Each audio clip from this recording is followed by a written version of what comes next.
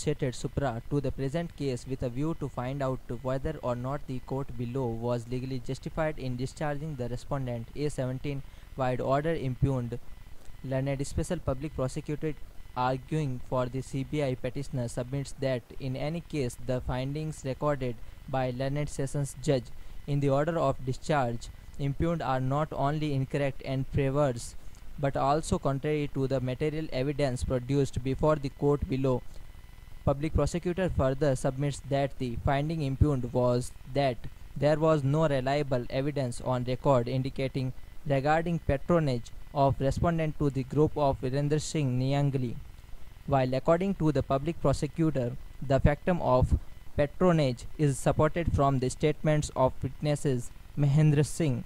PW 262, Ram Kumar, PW 101, and their statements indicate that they had seen the respondent and Virendra Singh Niangli together many a times in public meetings and functions.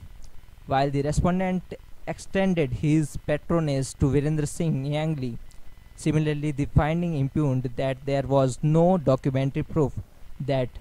Virendra Singh at the rate of Trialia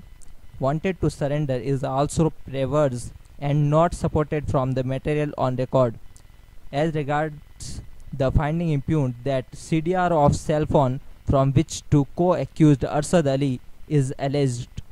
to have asked Tilia to talk to Rajendra Rathod, respondent A17, has not been produced. Public prosecutor submits that in course of investigation CDRs of cell phone of the respondent A17 for a month of October 2006 was provided by cell service provider, and since Tilia was asked to talk Rajendra Rathod A17 in police custody in September 2006, non-availability of CDR of September 2006 may not rule out the evidence of witness during investigation. If Arshad Ali, who is one of the accused, asked Tilia to surrender, what will be its effect can certainly be examined only during trial. As regards finding impugned that parrot-like statements of PW46 to PW68 are recorded that Dara Singh told them that he had danger to his life from respondent Rajendra Rathod cannot be believed, and belated statements of Sushila Devi and Shish Ram involving respondent A17 after 4 years from the date of incident is not reliable. Counsel submits that the findings impugned is in contravention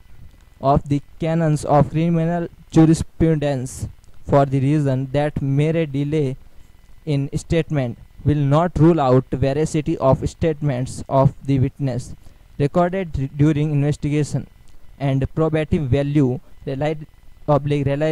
reliability of such statements cannot be gone into at the stage of framing of the charge,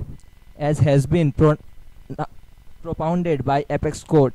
in a catena of decisions in state of Maharashtra versus Somnath Thapa, AIR 1996 SC 1774. As regards finding impugned that there was no strong motive of respondent to get Dara Singh eliminated, public prosecutor submits that such a finding impugned is perverse in the light of statements of PW1, PW2, PW17-9 and PW246 to PW68, all of whom clearly brought out the motive behind elimination of Dara Singh. From the statements of PW46 to PW68, it clearly emerges that all of that he had in danger of his life. It is appropriate to point out that evidence of these witnesses, PW46 to PW68, on the other hand, has been founded to be sufficient, giving rise to presume a strong suspicion against the accused number 1 to 16 having committed the offense, and change have been framed by 3 separate orders.